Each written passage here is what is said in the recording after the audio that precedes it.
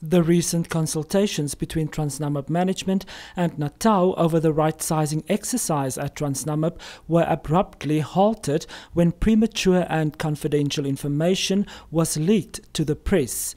This leakage caused the breakdown of communication between the company and the union.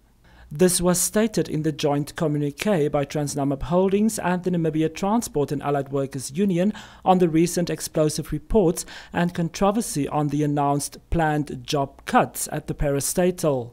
Unfortunately, TransNamib management was not available to speak to. However, the acting CEO, Mr. Chivikwa, came through telephonically. This is what he had to say.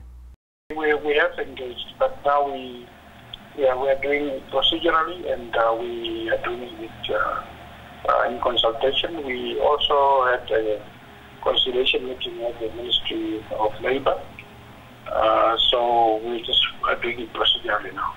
The biggest thing talked about the past 2 weeks was the massive amount of job cuts from TransNamib. Is that still in the pipeline? Well, we are in consultation with the union. We are in consultation with the union, and nothing is cast in stone at the moment. Only after we have finalized our consultation, that's when we can come back to the public and share our agreement.